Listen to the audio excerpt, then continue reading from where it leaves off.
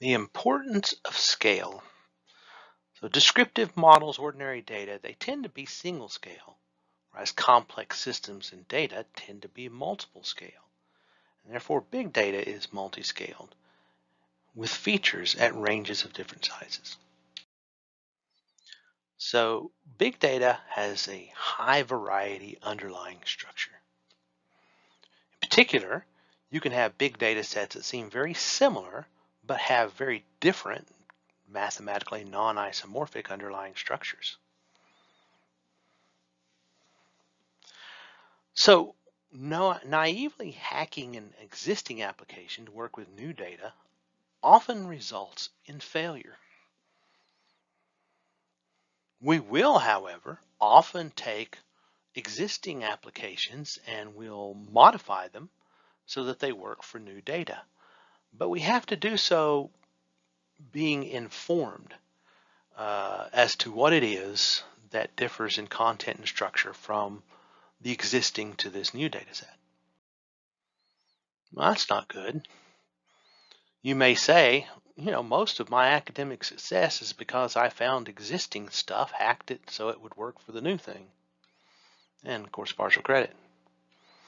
So don't panic. We'll still solve most of our problems via the modification of old solutions. We just can't do it naively. In other words, blindly. Well, it'll be imperative that we first explore the underlying structure of this new data so that it can inform our work. Got to know what's going on. So big data often comes from complex systems. So a complex system is a high-dimensional interdependence of both predictable and unpredictable processes. Mathematically, many variables, and we tend to call these variables features. Some are regular and some are random. Structurally, there are very important shapes and meaningful patterns, but they tend to be difficult or even impossible to comprehend. Example, weather is a complex system. And a complex system often involves multiple scales. Both big and small are important. So scale is a key idea in understanding structure. Scale means dimensional relationships among parts. The words big and data in this diagram are on the same scale. A high variety structure often has many different scales. So for instance, size and motion of a human have very different scales from size and motion of a protein. But even common everyday phenomena tend to involve processes at different scales. For example, on a local scale, the Earth is flat field, straight road. But on a global scale, the Earth is round. So in daily life, we have different structures at all sorts of different scales. For example, GPS is not possible unless you think about a round Earth. The scales that are important depend on what questions you want answers to. So big data from complex systems often contains information from many different scales. But for purposes of resolution of the smallest scale, that's the scale at which it's collected. Big data is often multi-scale. These high variety complex structures have many different scales. Complex systems often have interactions on one scale that produce complex phenomena on another scale. We call that emergence. So complex systems and big data, we're often trying to study emergence. Genotype, DNA, protein scale, leads to phenotypes like diseases, genetic defects, these sorts of things. Pathogens lead to epidemics. In fact, there are many situations where you have many individual agents that lead to a collective overall behavior. Twitter recommender systems and Facebook, social networks, economic activity, these are all made up of individual agents, but what we're interested in is an overall behavior. Videos going viral, for instance. See, we exist because of emergence. Everything a human is and does is due to the activities of proteins inside each cell. So first, we explore what makes a given data set unique, and often that's by looking at the different scales reflected in the data. For example, here's some Twitter data. This is from a data set called Tech Tweets. These are actual tweets about tech products. Now, in the collection of these tech tweets, it was determined that these tweets are associated with positive messages about their tech. These tweets are negative messages about that tech. And sentiment, positive or negative, is a large-scale phenomenon. It's something that you build up from smaller scale of words. See, an individual word does not have a sentiment. So what causes a tweet to be positive rather than negative? Well, we have to explore. Here is some code that we'll look at in the notebook for loading these tech tweets and looking at them. This is a small data set. Mainly, we're going to be looking at the value of exploration in our first assignments. So here we look at just the positive and negative tweets, and we eliminate the neutral and irrelevant tweets. So our temptation, and this will actually be our first approach in the second module, is to reduce sentiment to the word scale. So look at these words. They're all words that occur multiple times, and they occur in both positive and negative tweets. Words do not have a sentiment. Also, going back to that warning from earlier, you may be tempted to say, well, first thing we'll do is get rid of the stop words. This is something you'll see a lot of times when people are working with tweets and documents. Get rid of the stop words. But in this application, the word of will actually be a very important word. So we're also going to need models that can handle multiple scales. So traditional models are single scale.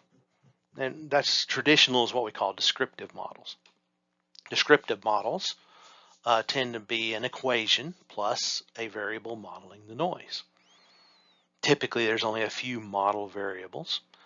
And an equation model is just that. It's an equation. It tends to only involve smooth differentiable functions. Noise is assumed to explain how the data differs from the model. So the noise assumption hides all the lower scales. The largest scale is modeled by the equation, and then everything else is packed into the noise. Let's look at linear regression. Here we have y equals mx plus b. That's our equation model. X and y are the variables. M and b are the parameters. The data is of the form y sub I equals mx sub I plus b plus r sub I, where the r sub I are the residuals. This is the noisy part. And we tend to think of these residuals as all being independent trials of a random variable, r. And Gauss said that if this r has a normal distribution, then we get a line that's the line of best fit for the data. So what do I mean by that? Well, if you look at the area of a bar over the real axis, closed interval AB, then the area of the bar is the percentage of the residuals that are between A and B. And if you get a bell curve shaped histogram of the residuals, then you get the line is the best fit model. So linear regression is on the scale of the variables and parameters. All smaller scales are noise or the residuals, and no larger scales are considered. Descriptive modeling, therefore, hides smaller scales.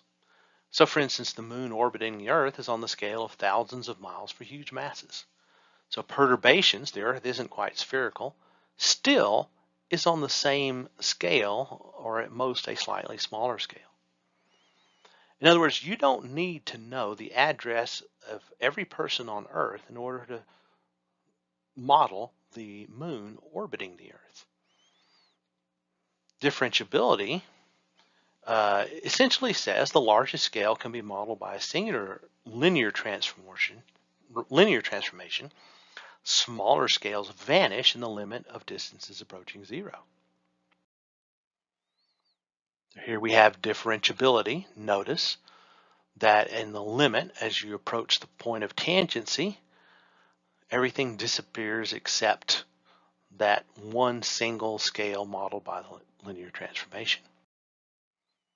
Multiscale need not be locally linear. So this is actually a fractal function. It's a continuous function, but it's a fractal. So it's got what's called self-similarity. Patterns repeat at smaller and smaller scales. And features at all scales, you still get continuity for the most part, but you may not get differentiability. So for example, if I zoom in on this curve, which is a continuous everywhere, but differentiable nowhere, there's not a single point where I have a tangent line. In other words, there's not a single point on this curve where I can say there is only one scale. And you can see that as we zoom in here. So we often need to work across multiple scales. Protein scale causes human scale effects. Protein scale causes of human scale effects. And consider, the Earth is to a human as a human is to a protein. We don't need the human scale in astronomy, but certainly if we're going to study proteins, we're often very interested in what they produce on the human scale. So multiple scales imply huge data sets. Protein activity is on the scale of minutes. It's often due to molecular interactions on the scale of nanoseconds. We need billions of samples a second. Twitter viral trends last for days, but tweets can be sent mere seconds apart. We need a lot of tweets. In general, big data is large and complex because the data was produced by a multi-scale complex process, and multiple scales require extensive amounts of data. And of course, we need models that are complex enough to allow representations at one scale to predict phenomena at a different scale. We need models that handle multiple scales. Now we notice information at many scales means we have massive amounts of data at the smallest scale. Information at many scales means we've got huge numbers of variables. We also need models that can model underlying structures. And therefore, we're going to start using algorithms instead of equations and making predictions instead of finding solutions. So analytics and predictive modeling. Analytic is an inference from data used to make a decision or make a prediction. Making a decision is an algorithm. Diagnostic testing produces an analytic, such as prediction of whether or not you're positive for a given disease. An analytic often uses information from multiple scales to suggest an optimal decision. A predictive model is an assignment of a probability to every possible outcome of a process. Assigning a probability is an algorithm. The model is a probability distribution. The prediction of the model is an optimal probability distribution. So big data and scale. Emergence is a key issue, but to study it, we need data sets large enough to reflect multiple scales. That's high volume. Enough variety to allow emergent behaviors. That's high variety. And algorithms fast enough to produce answers. High velocity. Big data has information that can't be expressed as an equation in regular variables. Descriptive models don't always work. We tend to need algorithms that can cross multiple scales.